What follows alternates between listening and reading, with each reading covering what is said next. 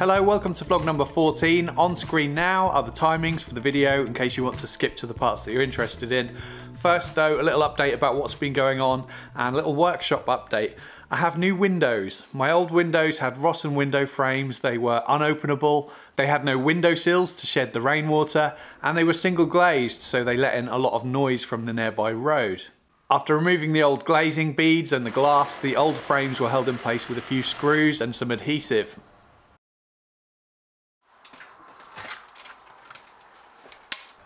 To make space for the new windowsill, we had to grind away the render at the bottom using this huge and very heavy grinder belonging to my uncle, who I was kind of apprenticed to for the day. He's a professional window and door fitter and I don't really know what I'm doing. And then I can just check that the windowsill fits, and it didn't quite, so I had to do a bit of chiseling. And then it fitted like a glove. I can check it's sitting level, and it is. I added a generous bead of clear silicone to seal it against the old render, and some under the windowsill too, and we added some packers underneath just to lift it up. And because I'd already framed out the inside of the walls many months ago, I'd made it a little bit awkward to get the window into the opening, but we found that pushing the window into the opening from the inside and pushing the windowsill in place from the outside worked nicely. A couple of Torx head frame fixings through the sides of the frame going into some brown wall plugs in the thermalite block wall holds everything securely, and I can then seal up the outside with more silicone. You get a couple of plastic clips that push in place for the glass to sit on, and then the glazed unit can be installed. Spraying a bit of soapy water onto the glass makes it much easier to fit the beads in place that will hold the glass.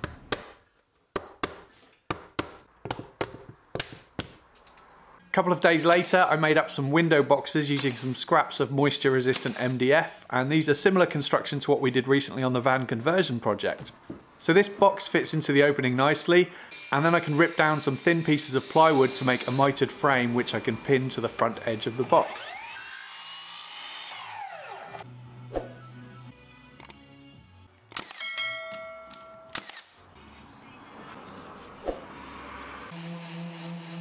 I gave them a coat of primer and a couple of coats of paint, and then I can add silicone around the inside of the mitered frame and push it in place.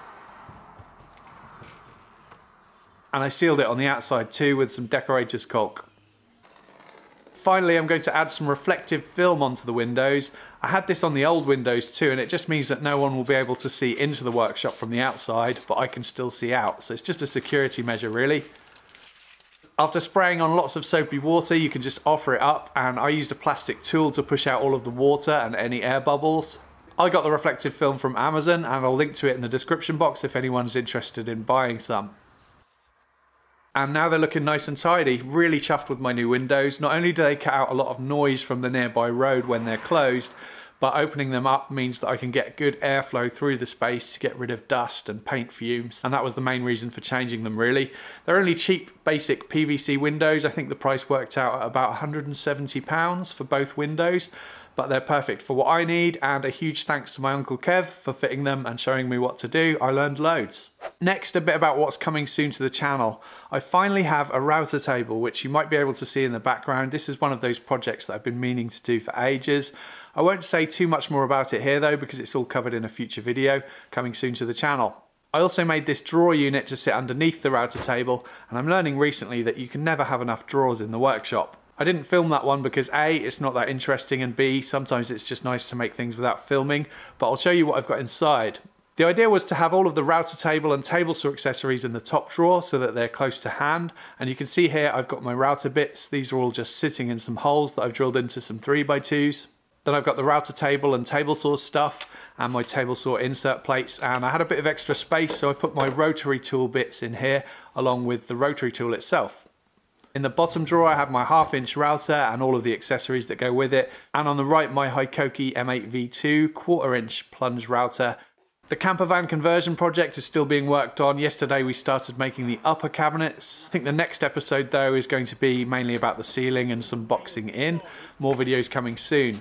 Other than that, my next projects are that I need to demolish a lean-to on the side of our house. Not sure whether that'll be a member exclusive video or whether to put it on the main channel yet.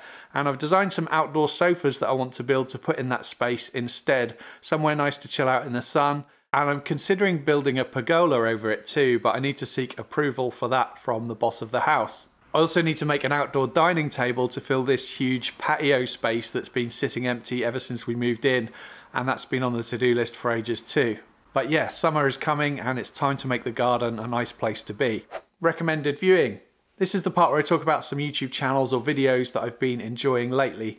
Small Space Creation is a UK-based channel featuring a mixture of projects and workshop tip videos. I particularly like the tips about making your own MFT bench dogs and track saw clamps. And more recently, a really good video documenting how he made a large Lego man. Great content, good thumbnails, he's doing everything right, so please go over and subscribe and show your support. I've talked about the Bish Bash Bosh channel a few times in previous videos, a channel by Stu, who is an all-round top bloke.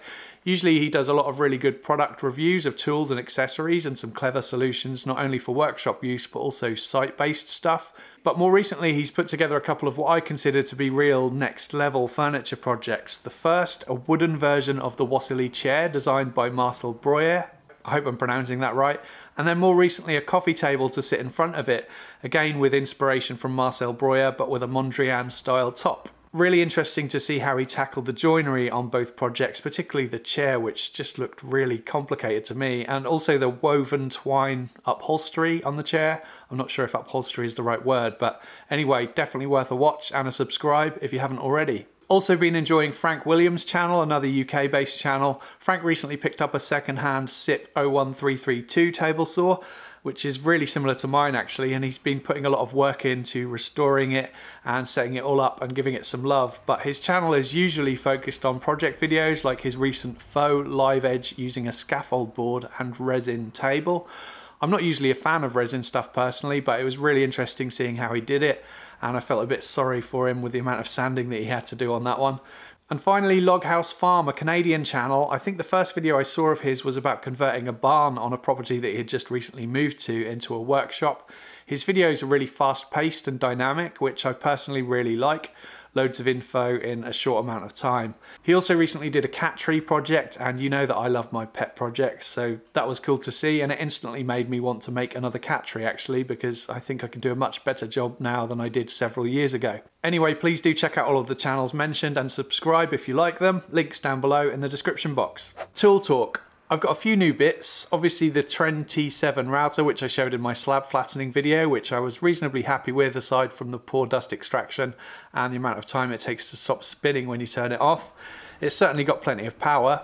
Then there's all of the new router table stuff, which I'll cover in a future video. I got a braided plastic sleeve for my dust hose. I got this on eBay. Really pleased with this, as the vacuum hose no longer snags on track saw rails. It was definitely worth the £8 that I spent on it.